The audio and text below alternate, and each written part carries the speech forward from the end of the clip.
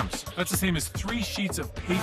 Within the base station, we have not one, but 2 self-contained helicopters which are ready to fly out of the box. Once we're ready to fly and we have the helicopter out, I can hold this here and put the pocket-sized base station in my back pocket. It's ready to go when you're ready. Now I'm just heading out now. It quickly reaches a top speed of about 20 clicks. The smaller and lighter you're able to make it, the more difficult it is, of course, to detect. The drone is so stealthy, even our camera has a hard time finding it. But behind its playful appearance is a highly sophisticated military tool containing 3 cameras. It works actually like a pair of flying binoculars. The British military uses those flying binoculars to scope out snipers in Afghanistan. They also use it to safely preview what's ahead.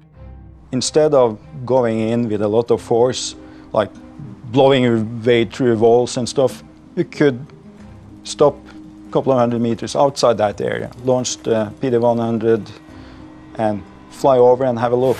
The concept came to Peter Muren when he was a kid. I still remember a dream I had that one day I would be able to build something small that could hover and something I could just maneuver around, land in my hand. Inspired by nature, his early models look like finely crafted insects from the future. One thing led to another, and another, and one day, Peter struck a deal with a toy company. Together we developed the first successful indoor toy helicopter. The Blade Runner. It was very popular and if you include the illegal copies from China, it's probably produced in many million copies. He used that dough to help start up Prox Dynamics. The total mission should last for anywhere between 15 and 20 minutes. This isn't a toy. It's for real combat. For today's test, they do a small rebuild. We put in slightly stronger motor, we have modified software, and today we were testing if these things actually gave more in terms of distance. Worst case, we lose an helicopter.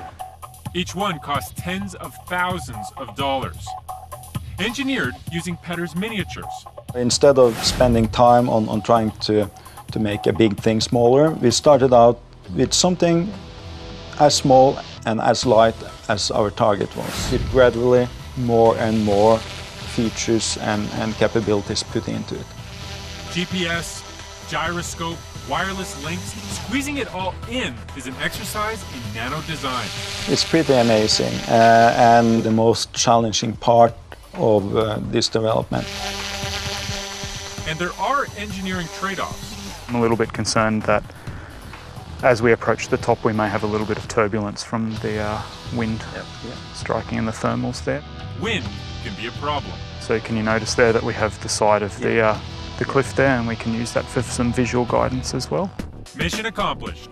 They've located their target hiding on the top of the cliff. Now it's just a matter of getting it safely home. Yeah, that's concentrating on that now. Can do a full speed flight home. They punch in their GPS location, and the autopilot will bring the drone back to base in record time. So we are pretty happy. We had been flying far out and high up, but the combination is the first time we've been able to do. The Black Hornet went 1,300 meters. That's farther than ever before. But still, it's always something to put in the history book. Sometimes dreams do come true. There we go. Good.